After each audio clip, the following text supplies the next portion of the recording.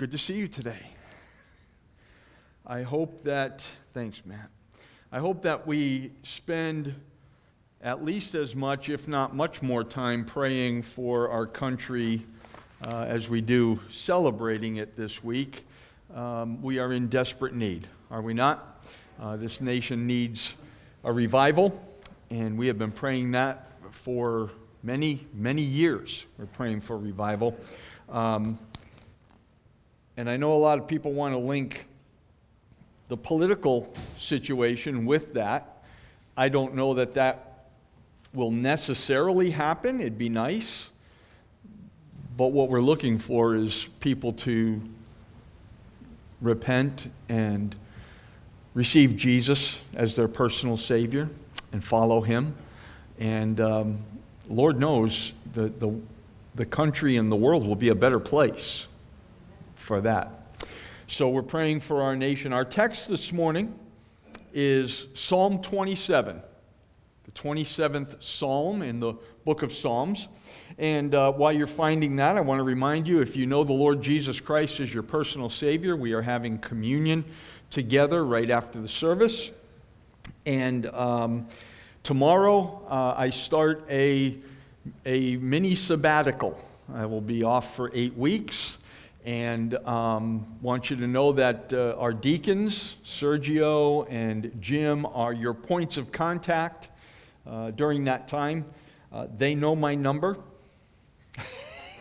should there be any emergency, but it will have to be an emergency. And we have guest speakers lined up already.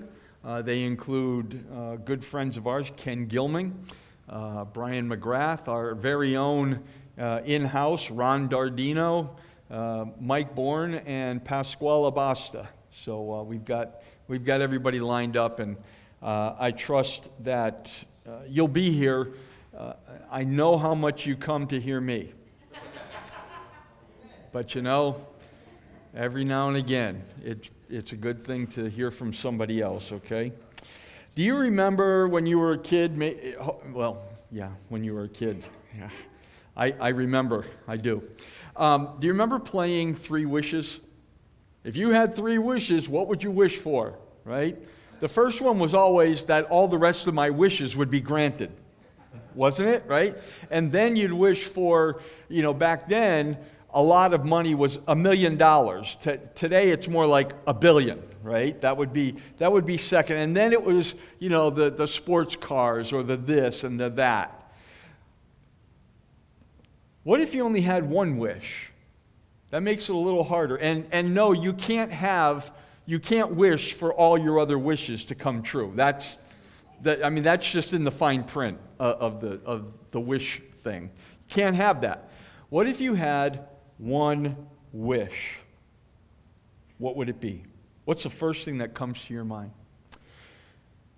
King David, of course, the author of our psalm, was a shepherd.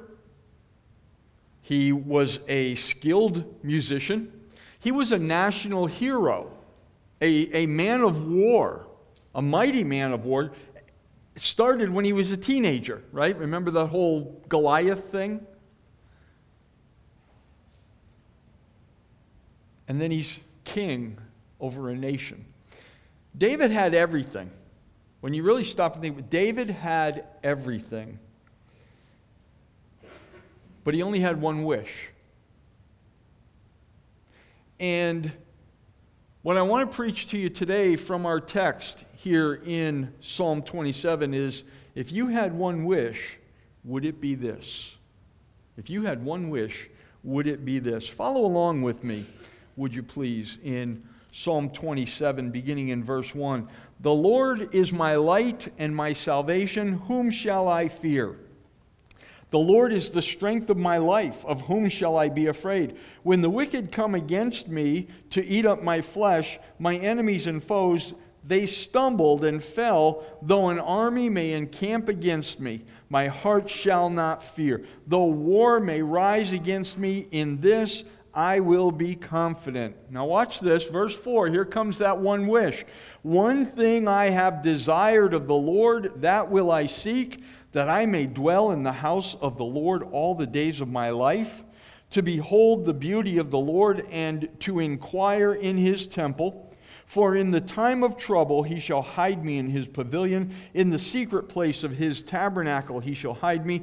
He shall set me high upon a rock. And now my head shall be lifted up above my enemies all around me.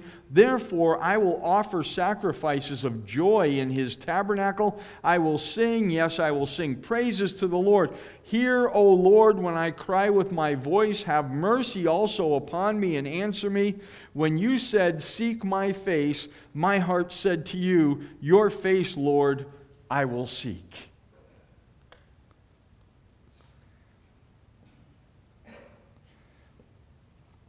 Did you catch verse 4? David said, here is the one thing I ask of the Lord, the only thing I'm seeking, the thing I'm seeking most, that I may dwell in the house of the Lord all the days of my life. Sounds like the end of the 23rd Psalm, doesn't it? The word dwell, or do we have it up there? I think it's coming. Yes. The word dwell means this. It means to live, to inhabit, and to stay. It means to be settled, to be inhabited. It means to set up, and by extension, it means to marry with the focus that the spouses live together. This is not a quick visit to church, right? This isn't the quick in and out, right? We've got In-N-Out Burger. Today we have In-N-Out churches. This isn't the inconvenient obligation, let's get it over with because I've got other things to do, religious duty, checklist, church. David loved the house of God. I mentioned this a couple of weeks ago. David, the Bible says, was a man after God's own heart, but David was a man's man.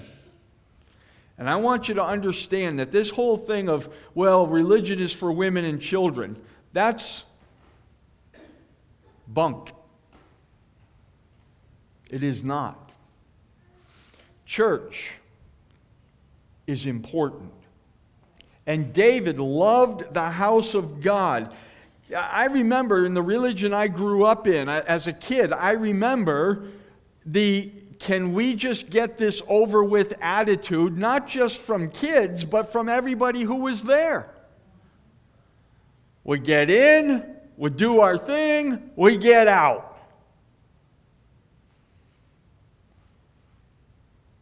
David's not talking about that. I believe that religion has done more damage to church attendance, perhaps, than anything else. And today, when we want to invite people to church because we want them to hear the gospel and the Word of God, people equate church with what they grew up with. And some people today, some adults today, have never been in a church except for a funeral or a wedding. We are in a post-Christian America. But I dare say that mentality has had an impact on people who call themselves children of God, on people who profess faith in Jesus Christ, people who have said, yes, I've received Christ as my Savior. They've gone through the baptismal waters saying, I'm going to follow Jesus, raised to walk with Him in newness of life. And somewhere along the way, they feel like church is no longer important. Got that out of the way, right? We got the religious duty, the religious obligation. And now, post-COVID, we have online church. Now, I'm just going to throw this out. Some of you have heard me say this at least once or twice. The word ecclesia, the Greek word ecclesia, which is translated church, means assembly. Literally, it means assembly. That is the definition of the word. So, online church really isn't church, is it? And when the Bible tells us in the book of Hebrews not to forsake the assembling of ourselves together, like some are doing, but get together and encourage one another, and so much the more as you see the day of the Lord approaching. By the way, do you see the day of the Lord approaching? Yes. Oh, baby. Oh, yeah. And the Word of God says the best place to be, the only place to be, is assembled together during that time. And yet there are a whole bunch of people who say they're believers, who say they're followers of Jesus, who want to do church in their pajamas in front of the computer or TV screen. Now, I understand that some people are shut in and can't get out. And there is a great privilege, opportunity for us. And I understand sometimes there's illness that prevents us from going to the house of God. Please, if you are hacking and yakking, please watch from home, all right? Don't need that. Don't need it here. But,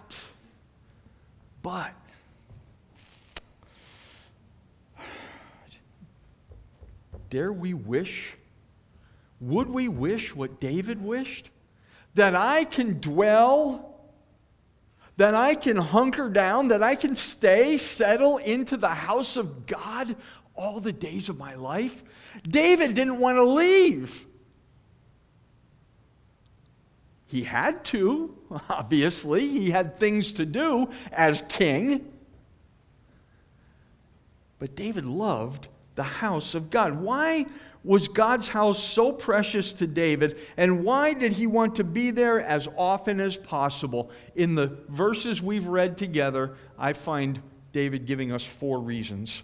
The first one we found in verse 4, when he says, "One thing I've desired of the Lord, that will I seek, that I may dwell in the house of the Lord all the days of my life." Why? To behold the beauty of the Lord. If church is nothing more than a religious duty and an obligation to you, you're missing the whole point. And I have to say, you're probably not hearing me.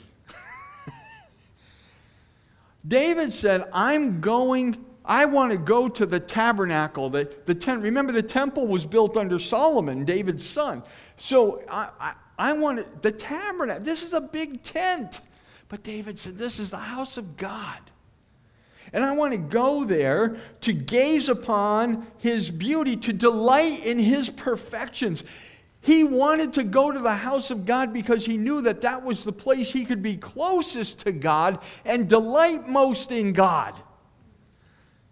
And folks, listen, when we get together and you sit in an adult class with Ron and he expounds the scriptures, and Paskey right now with the teenagers, and the Sunday school classes for the kids, they're learning about the beauty and the perfections of God. And I know there are some theological things that get debated in the adult class and so on, but you know what? That's all part of the picture. That's all part of it. What we're supposed to keep our eyes on, right? The Bible says, fix your eyes upon Him. And by the way, let me just say that sometimes these theological discussions divide us. And if they do, that's wrong. That's wrong. Period. And if the theological discussion is dividing us, then chances are it's wrong. Or the way we're presenting it is wrong. I love theology. I remember coffee shop theology. That's what we called it back in Bible college. In between classes, standing around the coffee machine with all these wannabe preachers talking about the deep things of theology. And most of them, you know what I think God thinks about it? I think one day we're going to stand before God and He's going to go, Really? That? Come on. There are so much more important things. And how about reveling in the beauty and the perfections of God Himself? Man, I'll tell you what, we get all hung up on a bunch of different things instead of just enjoying God. I want to read to you a few verses. His glory is incomprehensible. Moses said to God in Exodus chapter 33, he said, I want to see your glory. Show me your glory. God said, can't do it. He said, you cannot look upon my face, for no man shall see me and live. But in His grace and in His mercy, He said, I'm going to hide you over here in this little cleft of the rock, and I'm going to cover your eyes, and I'm going to pass by, and after I pass by, you'll get to see some of the sparkle. That's kind of my of the glory of God. Because that's all we can handle as human beings. You know what that says to me? That someday, when I finally get to see God in this transformed body, my socks are going to get blown off. God is unbelievable, incredible. And if we try putting Him into our box, well, first of all, He'll always break out. But if we try putting God into our box, we're going to be on the wrong side of a lot of things. His glory is incomprehensible. His understanding is incomparable. Psalm 147, verses 4 and 5. He counts the number of the stars. All of them. We don't know how many there are. We don't know where it ends. He counts the number of the stars, and He calls them all by name. Come on. What? God has named every star. He's got a name. Really? Yeah. Yeah. I just think that's so cool.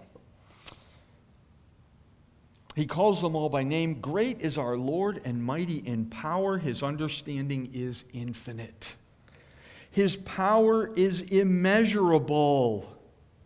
Jeremiah says this in Jeremiah 10:12. He has made the earth by His power. He has established the world by His wisdom and has stretched out the heavens at His discretion. I like that. Again, don't try to put God in your box. He won't fit. So David said, I want to be in the house of God to see the beauty of the Lord.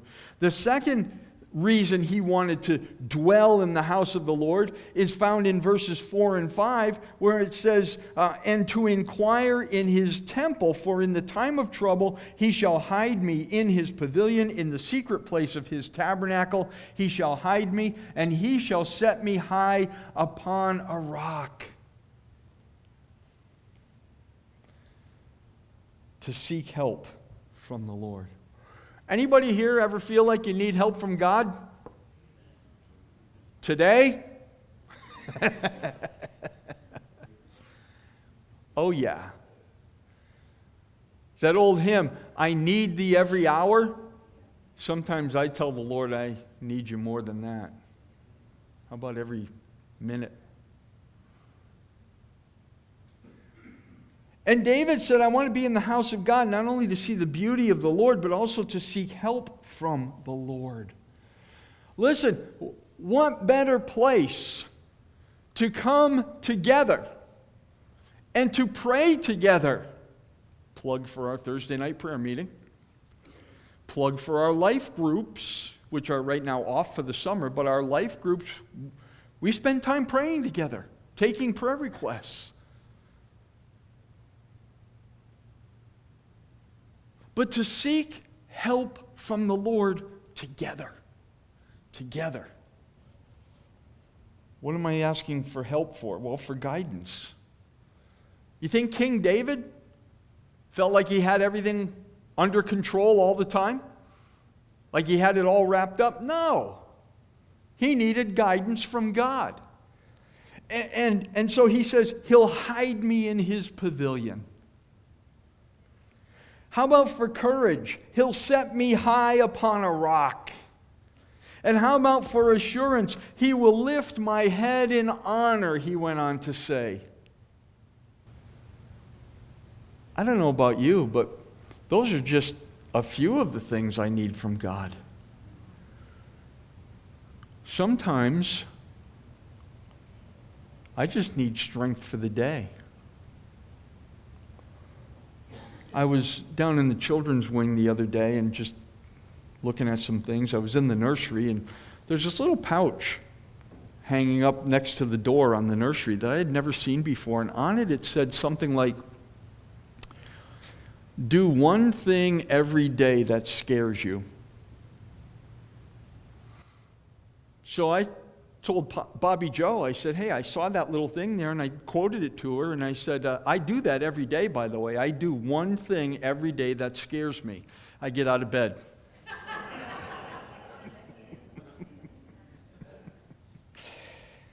Man, I need the Lord. I need the Lord. And I know I can pray at home, and I do. I pray in my vehicle, especially driving around Boston, right? I pray all the time, but man, to be with God's people in the house of God, praying for the help of God is so, so important. 1 Chronicles 16 verses 10 and 11 says, let the hearts of those rejoice who seek the Lord. Seek the Lord in His strength. Seek His face evermore. David said, when you said, seek my face, my heart said, I'll seek you. I'll seek you. Seek God. You know what that means? You know what hide and seek is, right? Now, God isn't hiding Himself from us. He's hidden from our fleshly nature, from our humanity.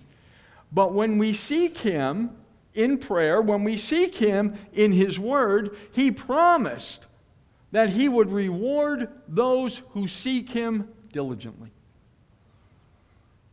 Those who diligently seek Him, He said, I will reward. I don't know about you, but I haven't learned everything there is to know about God. I haven't even learned everything there is to know about myself, and God keeps showing that to me, and in that He shows me Himself. But I'll tell you what I do know about God. I know what the Word of God says, and I believe it all, and I know about God's mercy and His patience and His compassion and His love. His goodness as my Heavenly Father.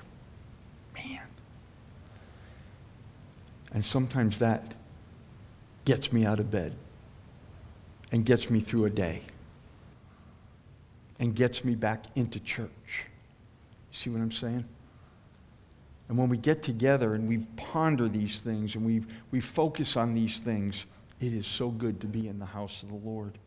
So he said, I want to dwell in the house of God all the days of my life, to see the beauty of the Lord, to seek help from the Lord, and third, to give offerings to the Lord, sacrifices.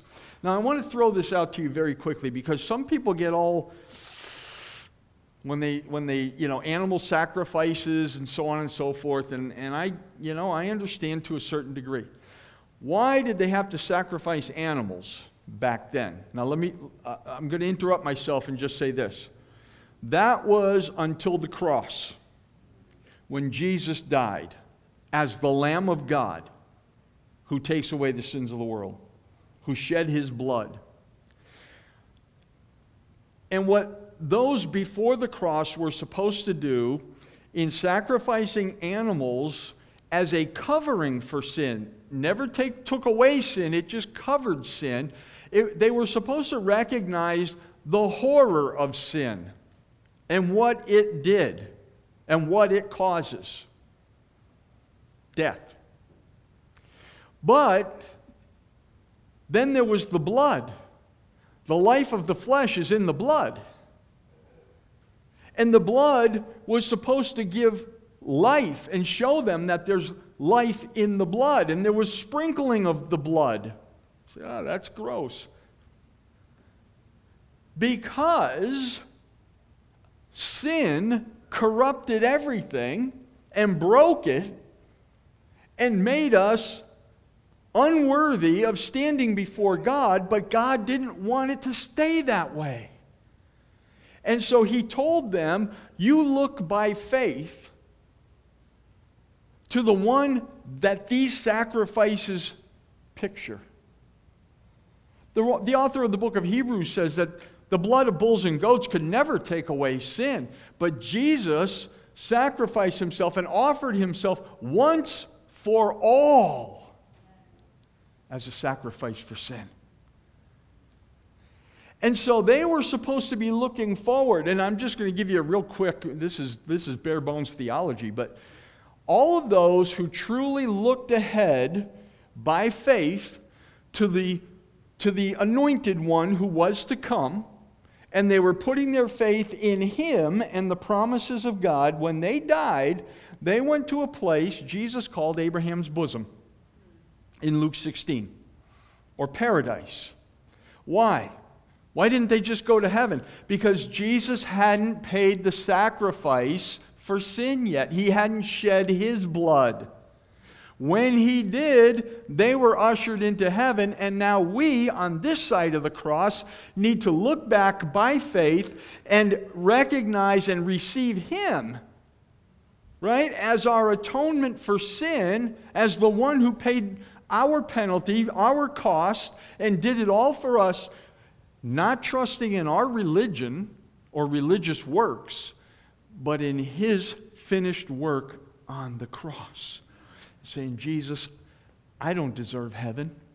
I don't deserve forgiveness. I don't deserve the mercy of God. But thank you.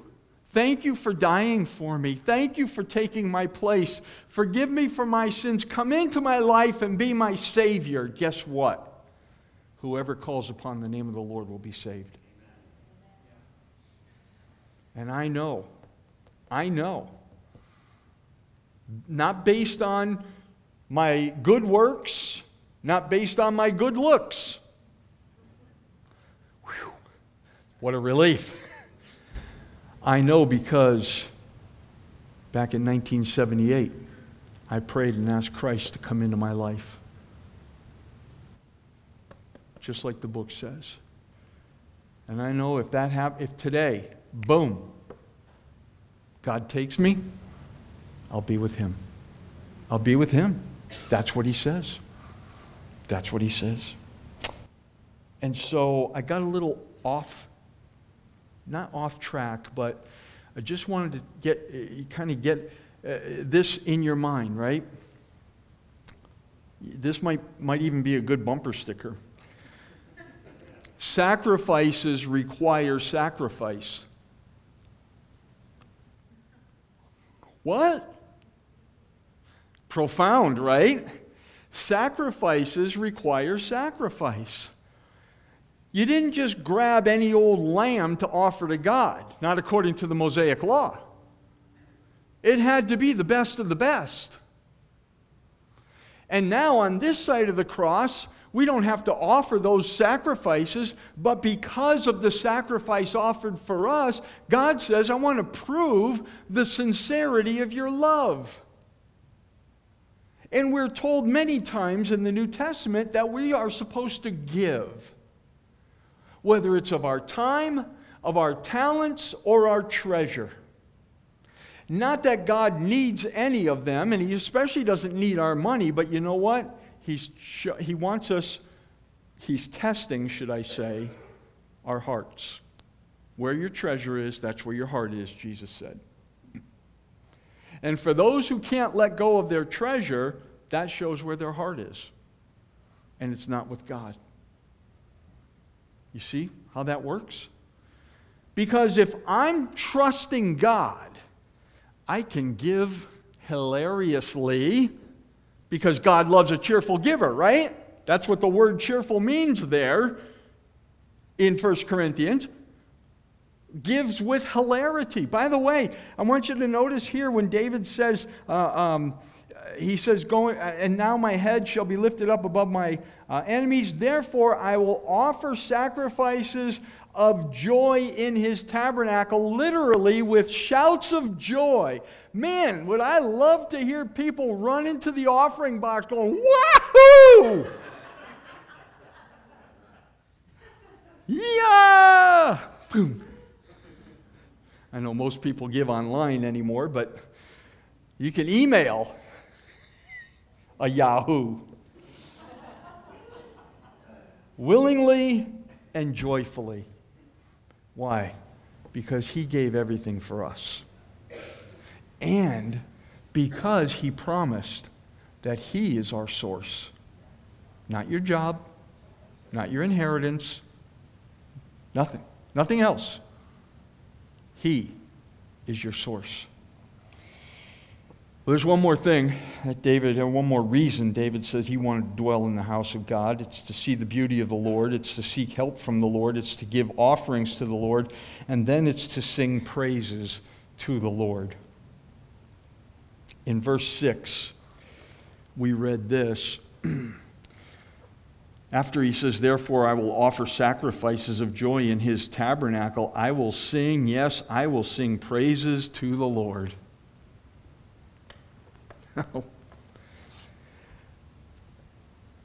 I want you to understand something.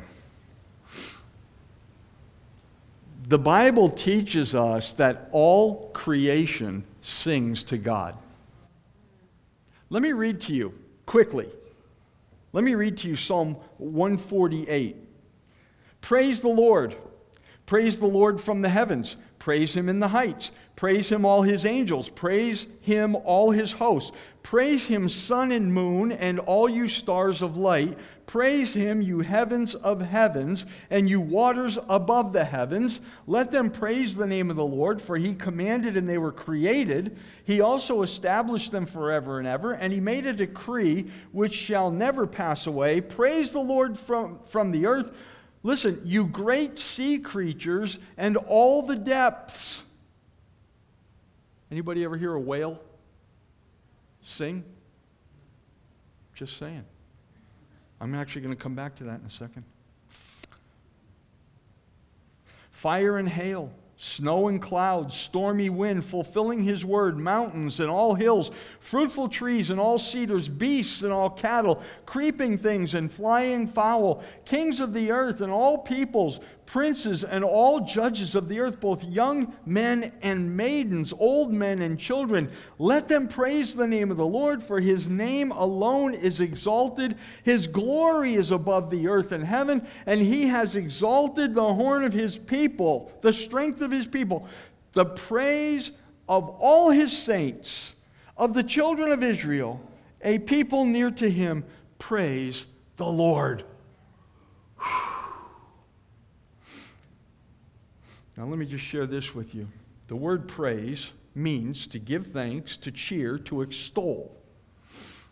And it's the combination of two Hebrew words. One is Hallel, and the other is Yah, the name of God. From which we sang it multiple times this morning, hallelujah. Praise Yahweh. And did you notice that the psalmist said, he praise him, sun and moon. Praise him, all you stars. Listen to this.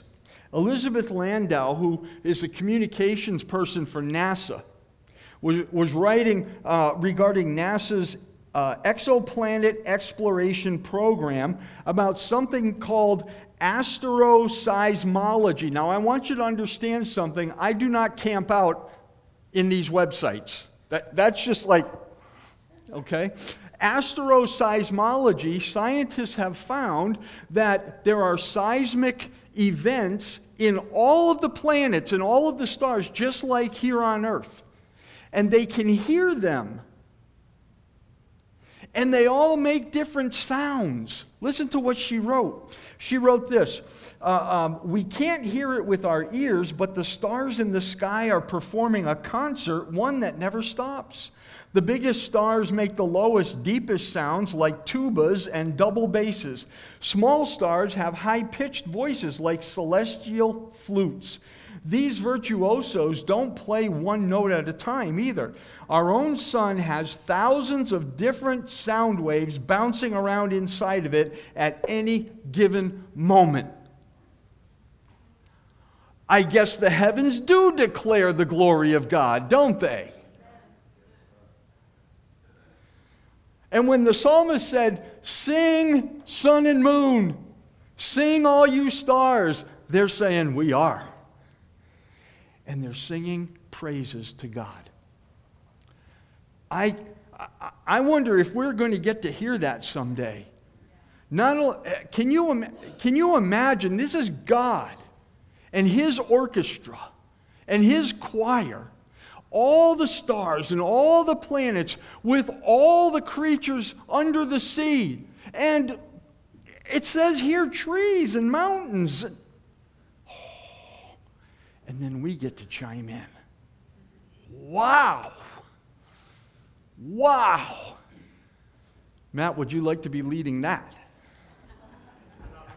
Yeah. Listen, all creation praises Him, and we were made to praise Him. And when we do, it's to our benefit. It's to our benefit. Paul wrote this in Colossians 3, "Let the word of Christ dwell in you richly in all wisdom, teaching and admonishing one another in psalms and hymns and spiritual songs, singing with grace in your hearts to the Lord." You get that? We're singing to the Lord, psalms, hymns, spiritual songs, and guess what? They're ministering to us.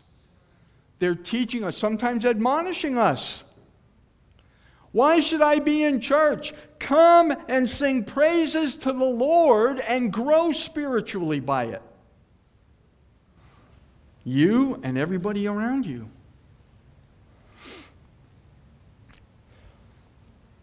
David remembered his years in exile running from Saul and his separation from the tabernacle. And I know he missed it. And because David highly valued God, he highly valued God's house. I want to say that again. Because David highly valued God, he highly valued God's house.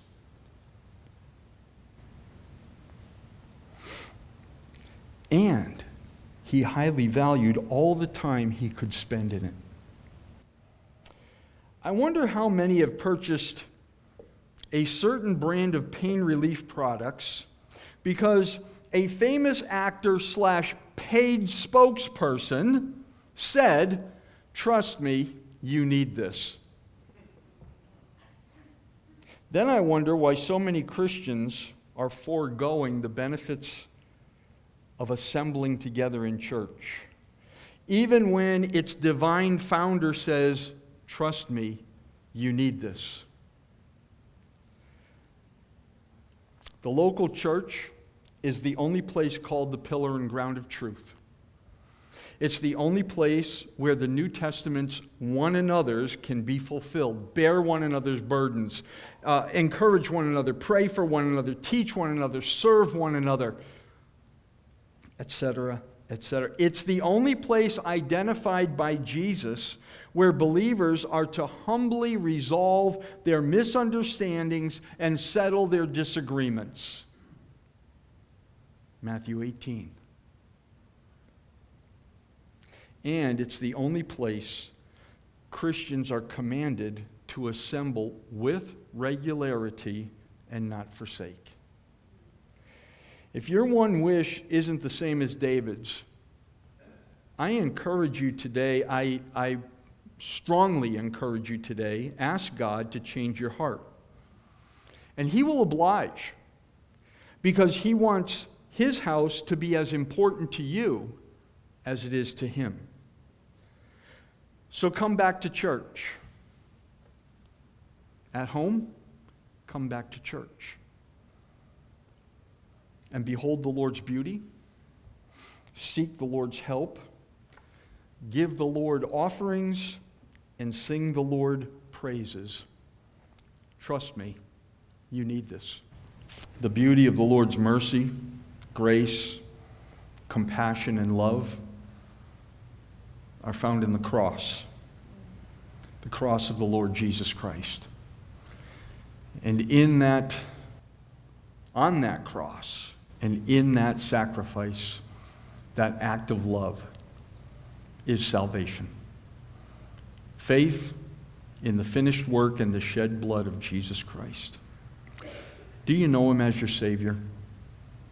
Have you ever prayed and asked Christ to come into your life, to save you from your sin? If you never have, I want to offer you that opportunity right now. Just with a silent prayer where you're seated, praying unto God, just say these words: Dear God, thank you for your love. Thank you for the beauty of your compassion and your mercy. Thank you for the cross.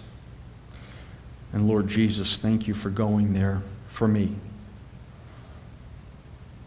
Please come into my life right now. I want to trust you and you alone for my salvation, my forgiveness, my eternal life, my all. And I do this in your precious name. Our heads are bowed, our eyes are closed.